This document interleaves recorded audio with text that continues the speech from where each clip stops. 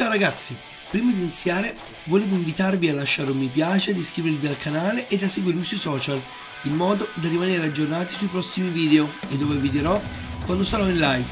Detto ciò, torniamo al video e buona visione! Ciao a tutti e benvenuti su Davor Virgo. Anche oggi parleremo di una lista di giocatori con clausola rescissoria da 16 a 30 milioni di euro. Qui sulle schede vi lascio anche il link al video che ho registrato riguardo i giocatori con la clausola da 1 a 15 milioni, quindi diciamo che questa qui è una sorta di seconda parte. La lista è stata realizzata da mister Pollicino, ovviamente qui sotto nell'info box vi lascio anche il link per scaricarla. Bando le ciance quindi e andiamo direttamente a vedere la mia top 15. Il primo giocatore è un portiere, Luis Silva del Granada, 189 cm, 26 anni. Guardiamo le sue caratteristiche. Sono sicuramente buone, soprattutto spicca un riflessi 16, un portiere che devo dire non è eccezionale, ma per una squadra di media classifica potrebbe essere veramente un ottimo acquisto. Andiamo su contratto e vediamo la sua clausola rescissoria di 16 milioni e 250 mila euro. Non sono pochissimi, però sicuramente ben spesi. Passiamo alla difesa. Gonzalo Montiel del River Plate, 23 anni, è un giocatore veramente atipico. Se guardate le caratteristiche, sono ottime per un difensore centrale, con marcatura, con passaggi, unità a gioco di squadra, impegno, determinazione, coraggio, aggressività, resistenza, contrasti. Ma guardate l'altezza, 1,75, un giocatore che potrebbe fare il centrale di destra in una difesa a 3 o, stando a queste caratteristiche, potrebbe anche fare il terzino bloccato. Vedendo però con la determinazione a 16 conviene veramente allenarlo, perché se poi a cross dovesse arrivare a 11 o 12, beh, si potrebbe rivelare un terzino doc. Andiamo quindi a vedere la sua clausola di rescissione ed è 20 milioni, veramente un ottimo investimento per il futuro. Passiamo a un difensore che soltanto per poche stagioni ha accarezzato la Serie A con la maglia del Crotone, Leandro Cabrera dell'Espanyol, 29 anni, quindi nel pieno della sua maturazione calcistica, ma vediamo che caratteristiche, soprattutto mentali: aggressività, concentrazione, coraggio, determinazione, gioco di squadra, impegno, forza, massima elevazione e anche rimesse lunghe. Peccato soltanto per quell'accelerazione e quell'agilità non particolarmente alte, quindi sarebbe ottimo per una difesa che non gioca alto, ma veramente un profilo eccezionale. Andiamo a vedere la sua clausola che ammonta a 21 milioni 500 mila euro. Veramente interessante se si ha un budget adeguato, ma ripeto, non bisogna giocare a difesa alta. Altro giocatore di esperienza, Mario Gaspar, classe 90 del Villarreal. Però che dire, guardate le caratteristiche: contrasti, concentrazione, impegno, anche resistenza, velocità, accelerazione, agilità. Insomma, un giocatore veramente ottimo. Terzino destro, può durare ancora 2-3 stagioni con queste caratteristiche, ma secondo me un piccolo calo ci sarà sicuramente. Andiamo a vedere la sua clausola, 30 milioni, beh, al limite estremo, clausola alta, però se magari giocate con una big e vi serve un giocatore veramente pronto dal primo minuto che sedete su quella panchina, potrebbe essere ottimo, ripeto, per 2 stagioni. Passiamo alla fascia sinistra, Matías Olivera del Getafe, 22 anni, anche in questo caso guardate che caratteristiche, è ottimo in tutto, qualità tecniche, mentali e fisiche, ottima determinazione, è ottimo l'impegno, unite può crescere molto, soprattutto un terzino, in questo caso sinistro, che comunque ha anche quella statura fisica, quindi ottimo anche nei colpi di testa, dove però può crescere un pochino, e nei contrasti. Un profilo super. Andiamo a vedere la sua clausola rescissoria, 16 milioni 750 mila euro, assolutamente consigliato da me. Rimaniamo in difesa e torniamo a destra. Fabrizio Bustos dell'Indipendiente, 24 anni, classe 96, bassino, veramente basso, però caratteristiche da terzino fantastiche, soprattutto perché è prettamente ambidestro, quindi può giocare su entrambe le fasce. Coraggio 16, determinazione 18, impegno 16, integrità fisica 17, quindi tecnicamente non si rompe mai, resistenza 17. Andiamo a vedere la sua clausola rescissoria che ammonta a 17 milioni, anche in questo caso acquisto fenomenale. Passiamo al centrocampo, Okayo Kujlu del Celta Vigo, 26 anni, anche in questo caso eccezionale. Pecca un pochino in accelerazione e agilità, ma dopo tutto è sempre alto 1,90 m. Guardate i colpi di testa, i contrasti.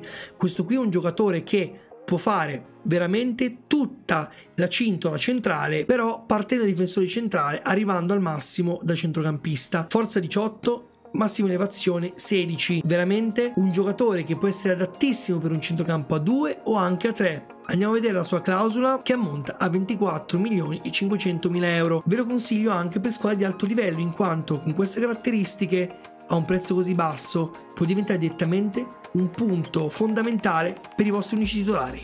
Lui è un nome un po' più noto, Nemanja Gudeli del Sevilla, 28 anni, anche in questo caso un mediano o un centrocampista centrale veramente fantastico. Aggressività, determinazione, impegno, ottime qualità fisiche, anche qualità tecniche, visto anche in ottica di difensore centrale. Un giocatore già pronto e veramente super. Andiamo a vedere la sua clausola, 24.500.000 euro, contando che nella sua piena maturazione calcistica, anche in questo caso ve lo consiglio caldamente. Anche qui un caso particolare, Luca Stromero, 26 anni da Independiente, il gioco ce lo mette come terzino destro, ma conosco anche il giocatore in real life e lui prettamente è un mediano, un centrocampista centrale, e se si guarda qui ha le classiche caratteristiche di un centrocampista centrale o di un mediano di impostazione, semplicemente perché da terzino non ha proprio i cross, ma 0 apporto 0, quindi schierato come mediano con le istruzioni di regista arretrato, comunque in un centrocampo a 2 come regista arretrato, beh, veramente eccezionale. Guardate aggressività, determinazione, impegno, integrità fisica, resistenza e anche contrasti. Può fare addirittura un ottimo lavoro di interdizione nonostante i suoi 167 cm di altezza. Andiamo a vedere la sua clausola, 17 milioni, veramente soldi ben spesi. Con Jonathan Viera del Beijing, passiamo sulla tre quarti. Giocatore di 30 anni, quindi molto esperto, va per i 31, ma guardate qui ragazzi, calci piazzati 18, controllo palla, cross e dribbling 16, passaggi 17, rigori 16, tecnica 16, fantasia 16, visione di gioco 17, pecca un po' e forze in equilibrio. Dopotutto è comunque un centrocampista bassino, però sarebbe veramente un acquisto indicato se vi serve un giocatore subito pronto. Guardiamo la sua clausola di cessione, 30 milioni, secondo me molto alta. Consigliere altri profili, però se li avete perché non spenderli? Altra alla sinistra, però adattabile in tutti i ruoli da tre quarti, Riccardo Ortà, 25 anni del Braga. Anche in questo caso guardate dribbling, guardate tecnica, guardate fantasia, guardate senza palla, guardate accelerazione, agilità e integrità. Un giocatore fenomenale, peccato per quel posizione veramente bassino, però voglio dire, rimane un giocatore stupendo. In questo caso però mi sento di consigliarvelo in questa posizione, dove veramente può mettere in mostra tutte le sue qualità. Secondo me non può fare l'ala perché, guardate resistenza bassina, quindi se gli fate fare un gioco molto avanti indietro rischi di spomparsi molto presto. Guardiamo però il suo prezzo di clausola rescissoria, 30 milioni, anche in questo caso alto, vero, però ha soltanto 25 anni e con quelle caratteristiche lì ottimo prezzo direi. Anche in questo caso un'ala sinistra di partenza in quanto il giocatore è anche ambidestro. Nicolas della Cruz del River Plate, 167 cm, ma come caratteristiche veramente buone devo dire, soprattutto accelerazione e agilità. Andiamo a vedere un pochino il suo prezzo per la clausola di rescissione, il quale ammonta a 18.750.000 euro, contando che è giovane, un ottimo prezzo direi.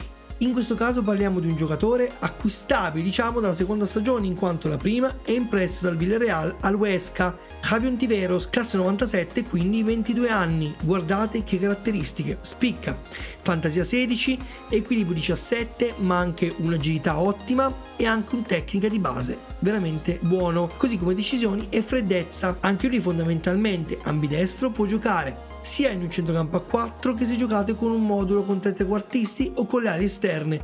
Può giocare a destra e a sinistra.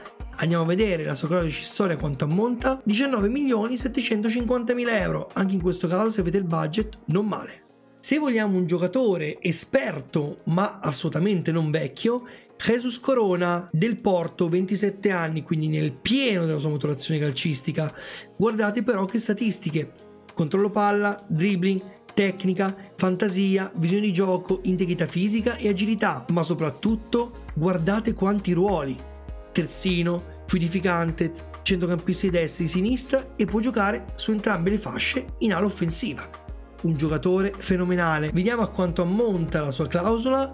30 milioni, vero anche in questo caso, altina, però se avete il budget, siete una squadra di medio-alto livello o di alto livello, assolutamente secondo me da prendere in considerazione. Ultimo giocatore della lista, Carlos Fernandez del Sevilla, 24 anni, quindi veramente giovane, 176 cm di altezza, veramente una punta centrale pura e come caratteristiche veramente ottime. 15 in finalizzazione soprattutto, ma guardiamo anche decisione, determinazione che contribuisce sicuramente insieme a impegno alla crescita del giocatore, il quale si potrà rivelare veramente un acquisto top. Può fare anche la mezza punta, quindi magari anche nei trequartisti può essere schierato. Guardiamo il prezzo della clausola, 24 milioni, veramente basso per il valore del giocatore, assolutamente ve lo consiglia Virgo. Ovviamente nella lista vi è anche Pellegrini della Roma, ma non ve l'ho messo perché è da anni che vi è questa cosa accessoria e mettervelo sarebbe stato veramente senza senso. Comunque spero che il video vi sia piaciuto, in tal caso lasciate un like, iscrivetevi al canale, condividete e attivate la campanellina grigia notifiche per ricevere tutte le news in direttissima dal canale riguardo i video che pubblico. Mi raccomando, seguite i siti di GIANGIOMAN di Panos, iscrivetevi alla pagina Facebook di GIANGIOMAN, la migliore a livello italiano di FM, seguite anche il progetto Real Football che sto portando avanti con Pietro H. Mr. FM sul suo canale YouTube che riguarda il calcio reale. Poi nell'info box avete anche il link del mio canale Telegram delle offerte, dove ogni giorno vi metto offerte interessanti che potrebbero esservi assolutamente utili. Vi ricordo poi che uscirà un video finale con la maxi lista, dove però vi presenterò soltanto i 10 migliori giocatori. Ringrazio anche Mr. Pollicino per il grande lavoro che sta facendo, intanto vi mando un abbraccione e ci vediamo al prossimo video. Ciao ciao!